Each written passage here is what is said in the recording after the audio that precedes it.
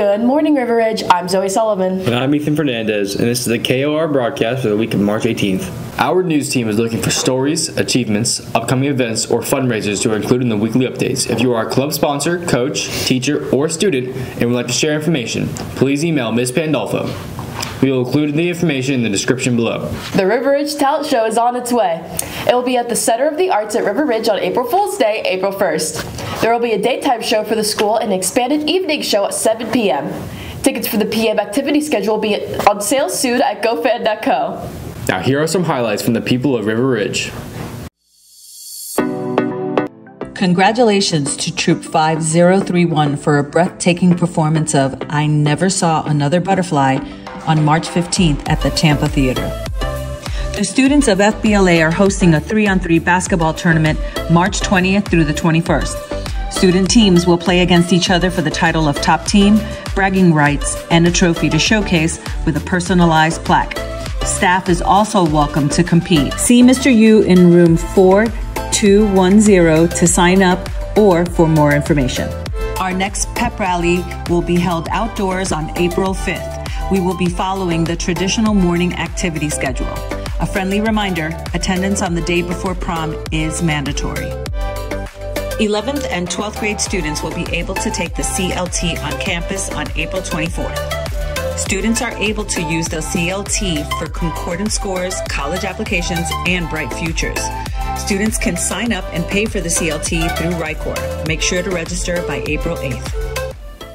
In honor of National Poetry Month, the River Ridge Literary Society is hosting a poetry reading event.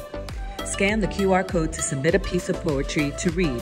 All pieces must be submitted by April 1st at 2 p.m.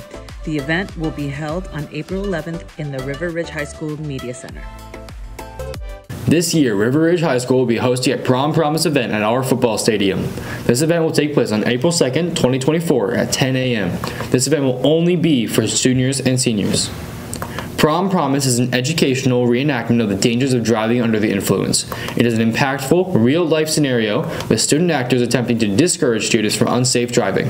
It will be conducted and executed by the Pasco County Fire Department along with community partners such as AeroMed, Baycare Trauma Team, Pasco Sheriff's Office, Dobby's Funeral Home, ASAP MAD, and our RHS Theater program. Now stay tuned for a Prom Promise PSA.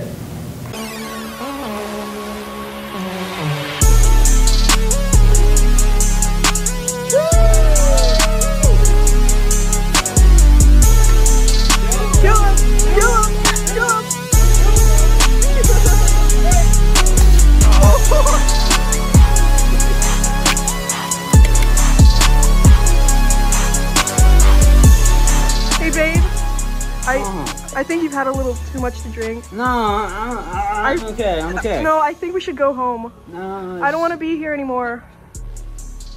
Alright, I'll grab the keys real quick, okay? Okay. One second. Okay,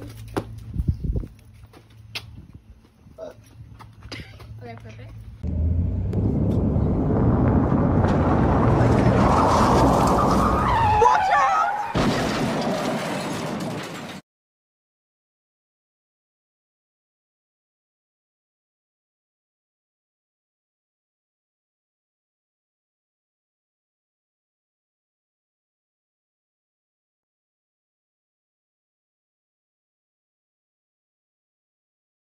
In 1 month, on April 15th, the end of the year athletic event awards will be held. If you are an athlete, make sure to save the date. And now on to Maddox with our sports agenda. Hello everyone, I'm Maddox with your weekly sports agenda. Starting off this week, varsity baseball will have a game against Cypress Creek at home on Wednesday the 20th at 7 p.m. They will play again on Thursday the 21st, also at 7 p.m. at home. JV baseball will play on Friday the 22nd at Lando Lakes at 6 p.m. That's all for baseball. Now moving on to softball. Varsity softball will play on Tuesday the 19th at Mitchell at 8 p.m. and another game on Thursday the 21st at home against Wesley Chapel, again at 7 p.m. JV softball will play Tuesday and Wednesday. Tuesday at Mitchell at 6 p.m. and on Wednesday they will play at home at 6 p.m. against LaCanto. That's all we have for softball this week. Now moving on to lacrosse. Lacrosse has a game against Lando Lakes at home at 6 p.m. This is their second to last regular season game, so make sure you come out and support. And to end their regular season, lacrosse has a game on Wednesday at home versus Mitchell at 6 p.m. Come out and support. Boys and girls tennis will have matches against Wiregrass at 3 p.m. The boys will play at home and the girls will play away at Wiregrass. Both girls and boys tennis will have another match on Thursday against Wesley Chapel at 3 p.m. again. The boys will play away this time and the girls will play at home. That's all we have for tennis and lacrosse. Now moving on to track. There will be a meet on Wednesday the 20th at Cypress Creek at 3 p.m. and Thursday the 21st at Anclote at 3 p.m. That's all we have for this week's sports news. Now on to Nick with this week's forecast.